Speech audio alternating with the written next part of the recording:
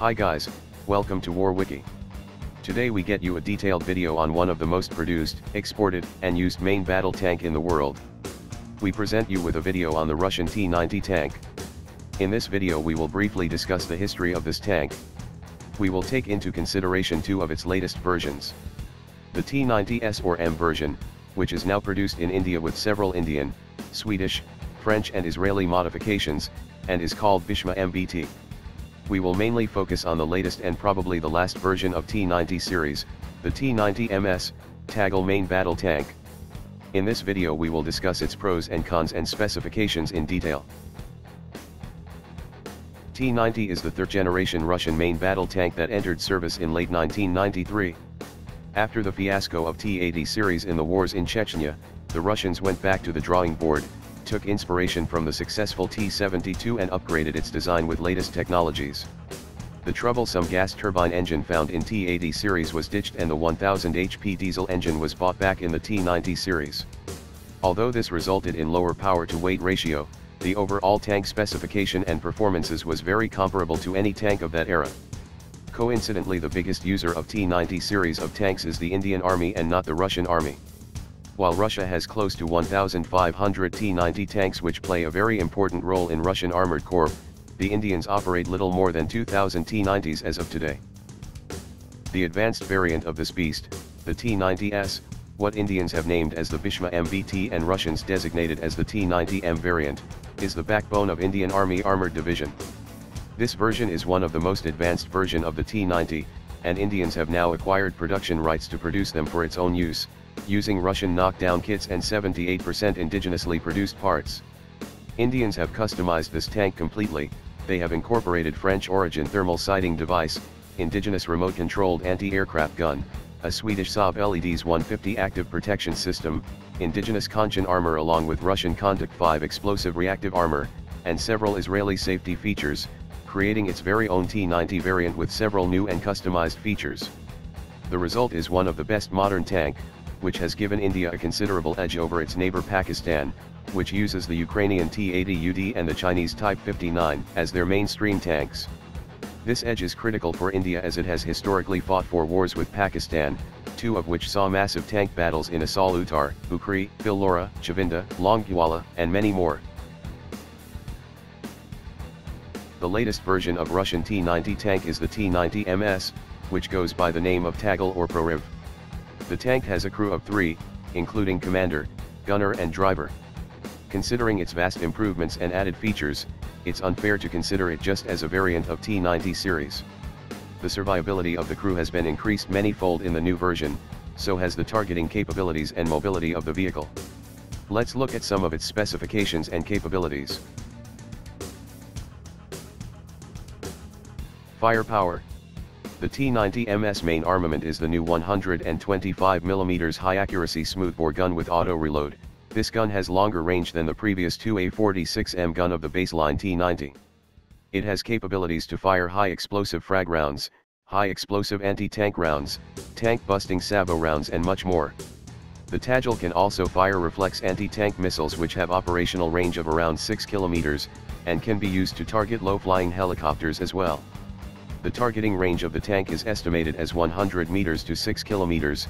The makers however claim that the Tagil can be used to fire high explosive shells to up to 12 kilometers.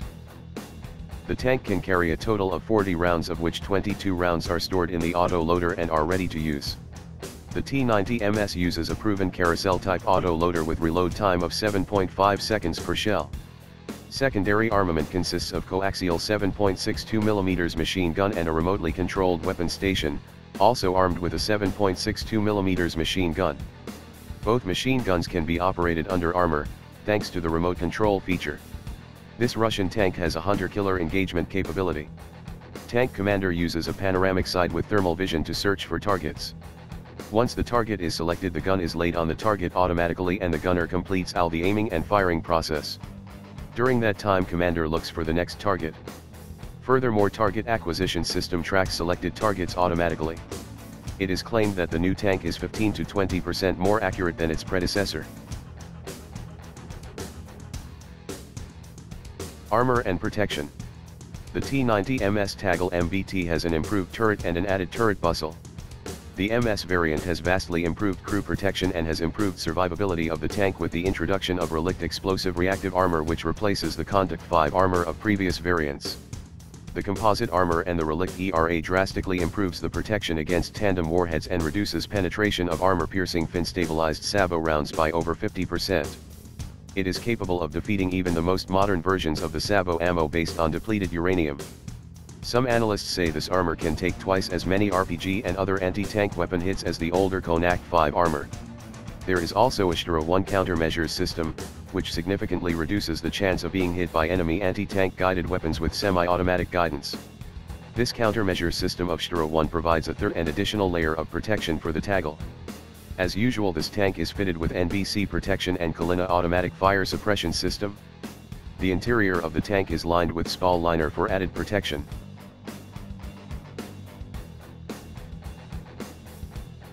Mobility. This magnificent Russian tank is the lightest in this class. With a weight of only 48 tons, the T90MS is extremely maneuverable, even in most arduous of the terrains. The new tank also has improved suspension and drivetrain as well. The Tagil is powered by a new V92S2F turbocharged diesel engine, developing 1130 HP, which provides it with maximum speed of 72 km per hour. The engine is integrated with automatic transmission, first time in Russian tanks history. It also employs an auxiliary power unit, which powers all systems when the main engine is turned off. This combat vehicle is fitted with a deep wading kit, that can be installed by tank's crew within 20 minutes. With a deep wading kit attached, it can ford water obstacles up to 5 meter deep.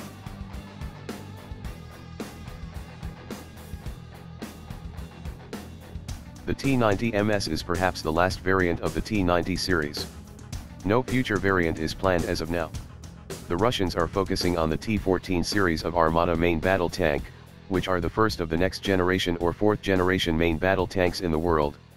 T90 has achieved massive success in terms of export. Russia in last 2 decades have exported more than 3,000 units of T90 in different variants, to countries like India, Syria, Armenia, Azerbaijan, Algeria, etc. India has already approved an order worth $1.5 billion for acquiring 354 new T90MS tanks for 6 new regiments for the China border. These tanks are extremely economical, with a unit cost of close to $4.5 million. The Tagil cost per unit is half of the cost of other modern tanks like the American M1 Abrams and German Leopard 2. This lucrative price makes them all the more prime candidate for export orders. Cheaper as they may, the T90 Tagil cannot be taken for granted at all. It is one of the finest modern MBT and is comparable to other third and advanced 3+ generation tanks, like the South Korean K2 Black Panther, British Challenger 2, the French AMX Leclerc, American Abrams, and the German Leopard 2. You can find out the difference between the T90MS and other tanks, by checking out our comparison video for some of the top third generation tanks, by clicking the note on top. Now we would like to know from you. What do you think? How good is the T90MS Tagil with respect to its competitors like the American M1A2, the British Challenger 2, the South Korean K2 Black Panther and the German Leopard 2? Should the Indian Army go ahead and buy these tanks, as it plans to do? Do let us know your opinions by commenting below. We will continue to bring you such informative videos in future. Please do not forget to like this video and show us your support. If you want to catch all of our videos, do not forget to subscribe our channel. Have a great day and support War Wiki.